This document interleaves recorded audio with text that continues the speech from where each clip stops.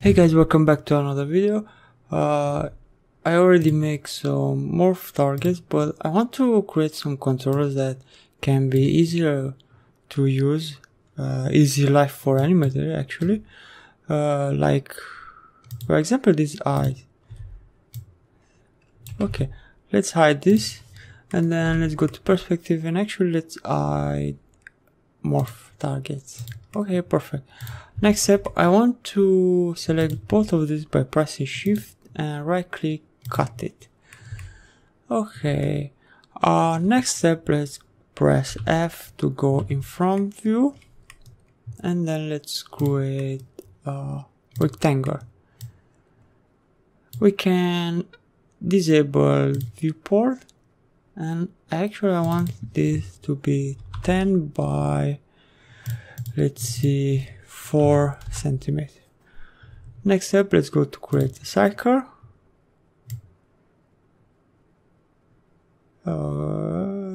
Something like this. And then let's go to align. Quick align. Select the square. Actually, let's go to align and make sure all these positions are checked and press OK. Okay, perfect. Now I want to link this circle to this square. So where this square is going, the circle is going to. Next, I want to go to animation, key solve, and the first one I want to select the square. Sorry, animation, key solver. Okay. And now make sure the goal display is disabled. Usually it's set like this, but I have already disabled because I made an experiment first. So make sure that this is disabled. Let's select the square and let's go to hierarchy and then IQ, and we need to disable all rotational. Do the same for the circle. Okay, cool.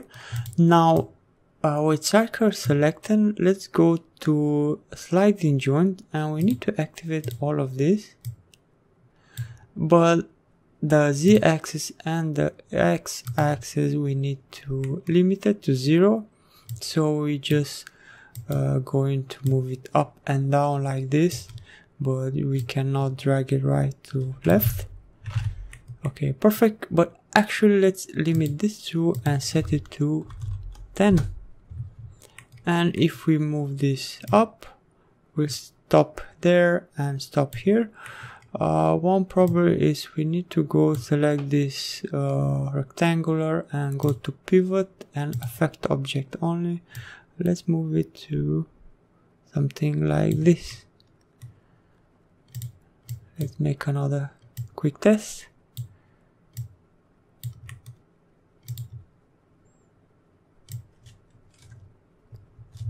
Okay, I think everything is pretty decent. Okay, next step, we need to go to, let's select this head with Morpher. And let's press Ctrl 5 and let's go to modify object, Morpher, and let's pick up left eye and select that small circle, and then let's go to object and press radius.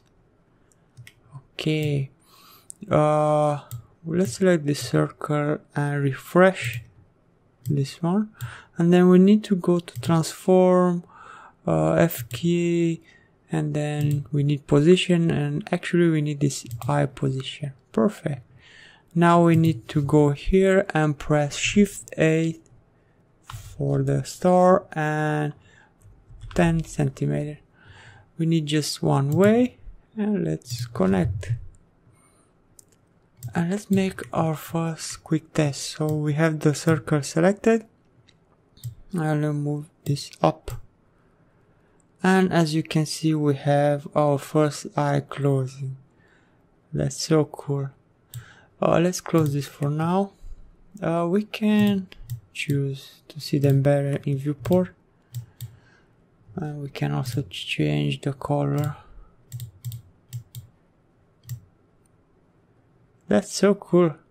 Okay, for the next side we can select both of this, press shift duplicate, press OK, and then let's select again this body and press Ctrl 5 and modify object, morpher, and now select right eye, and let's go and select this circle object, and again radius. Okay, let's select the circle, refresh it, let's go transform, FK position, and once again shift 8, and then let's select 10 centimeters, and then one way connect. Yep, left eye, actually right eye already updated, so that's so cool. We can select both of them. Obviously I could copy this name, Ctrl C and Ctrl V, left one copy,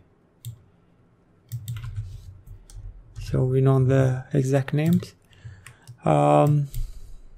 Yep, that's so cool. You can move this in front if you want. As you can see, only up and down on the limit from 0 to 10. Yep, I think that's all. As usual, I really hope you find this video helpful. This was a quick video on showing how you can add more controllers to the Morpher.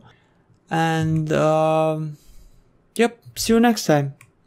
I think I'm in the mood for another project like ZBrush, but I will see. Don't forget to subscribe, that will help me a lot. See you next time. Take care.